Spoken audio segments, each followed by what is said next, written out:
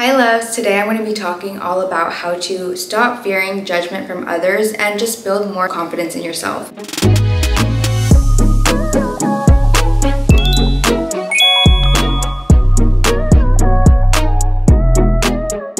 The other day I had the revelation when I was driving with my boyfriend, a guy behind honked at him. And then later on, somebody is tailing it. At that point, I was like, wow, everybody hates how you're driving today. He started laughing and he was like, what do you mean everyone? That's so exaggerated. It was 2 people. And I realized that's how I speak to myself. If the roles were reversed, I would be like, everybody is mad at how I'm driving. Everybody hates me. And that's kind of what we tend to do with negative comments. We, only can really think about the negative comments and then we internalize it. And in my situation, projected it onto my boyfriend. People don't start off thinking mean things about other people, but it's their history, their experiences that make them accept limiting beliefs and negative comments, and then they spread it. I might not even believe something I'm saying. I'll say it because I heard it from someone else. I remember it was my first day in the gym and overheard this experienced weightlifter. She goes, wow, people who hip thrust 135 pounds really think they're strong. From then, I thought I was super weak because I couldn't hip thrust 135 pounds at the time, but I also told my friends the same exact thing. And then I realized, what the heck? I don't even actually believe that statement. The fact that I so quickly picked that up and then spread it was very telling of the power of negative comments. Honestly, they're the loudest comments in the room. Now, I know that when somebody is criticizing me, judging me in a way that's not constructive, in a way that's like just mean, what am I supposed to do with that comment? I know that that is a reflection of their inner state, how they think about themselves, and the things that they've been told growing up. My second perspective on judgment, people want to stay in their comfort zones. We are not comfortable with change. So when somebody in our life acts out of character, even though it could just be them changing and going through experiences that shape them, it makes us confused and a little bit uncomfortable. So that could be where we inflict some judgment in hopes that they stop changing or they revert back to their old ways just because that's how we know them to be. I've had falling outs with friends. I look back and I realized that I wasn't adaptable and accommodating to their necessary changes. Everybody needs to grow and try new things. That's just a part of life. Especially those closest to you are going to criticize you. They don't want you to change and they're scared of that. Turn it into an honest conversation and be open. If somebody, especially a loved one, is judging you, sit down with them and say, look, you're hurting my feelings. Like, I value our relationship and I don't want that to be damaged because of feelings that you're not expressing with me. My last tip for approaching judgment, never take advice from somebody who's not in a position that you want to be in or somebody that doesn't know you at all. Because one, somebody that knows you is likely not going to judge you unless what we discussed, they're projecting. But example, a person on the internet, then I'm just like, what? You don't even know me. So it's clearly not from a place of sincerity. And then the other aspect, never take advice from somebody who isn't in a place that you want to be in. For example, people trying to discourage somebody from joining a certain industry, following their certain creative inclinations because the industry is oversaturated or they don't have what it takes. If someone wants to be an artist, we've all heard the people saying, you shouldn't be an artist, you're gonna struggle, like they don't make money. However, I don't think a real successful artist would ever discourage someone from becoming an artist. They may be honest about it. They may say, it's challenging. I would never ever tell somebody not to start a YouTube channel, not to become a personal trainer. I would maybe be honest about like the difficulties of it and how you really have to be patient. But I would never straight up be like, you shouldn't. It's oversaturated, don't even do it. Because I'm in it and I know that it's freaking worth it. But the people that are not in the industry, because who knows, I'm guessing that somebody told them as well not to do it, or maybe they didn't succeed at it, maybe they gave up too soon. Those are the people that are telling you not to do it. And I thought about my loving extended family. They've told me not to start my business. Maybe they really wanted to have a business and somebody told them that they couldn't. Well, now they're telling me that. Luckily, I'm so stubborn. If I want to do something, like I feel it so strongly that I just have to. If you are truly curious, you're passionate, give it a try. On my last note, we're all gonna die. I don't mean to make that dark, but it's true. Nobody's gonna remember the times that you were trying, the times that you failed. It's your life, not theirs. I honestly needed to hear this and be reminded it's really not that serious. So let's just wrap up what we talked about today. 1, oftentimes judgment is is that person projecting their limiting beliefs that they picked up onto you, not actually something that they believe or even aware of. 2, people love to stay comfortable and put you in a box, so they might not like if you change, and that could be stated through criticism. 3, never take advice from somebody that you don't want to be like or that just doesn't know you. And 4, life is short, live your life for you. I really appreciate you for listening. If you enjoyed this video, you'll definitely enjoy this one.